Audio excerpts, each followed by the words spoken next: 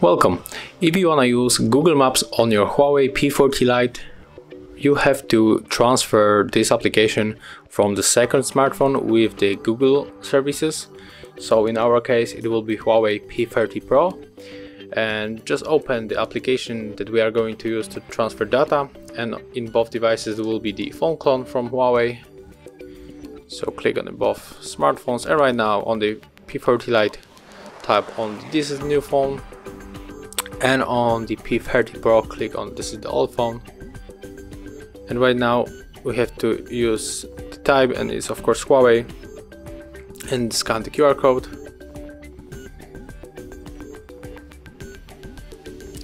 And now just wait until both devices connect.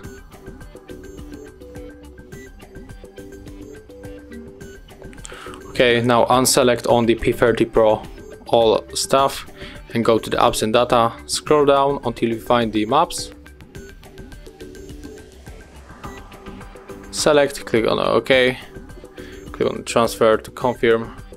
Now we have to input our pattern from the lock screen just to confirm. Okay, and right now we have to wait a little bit.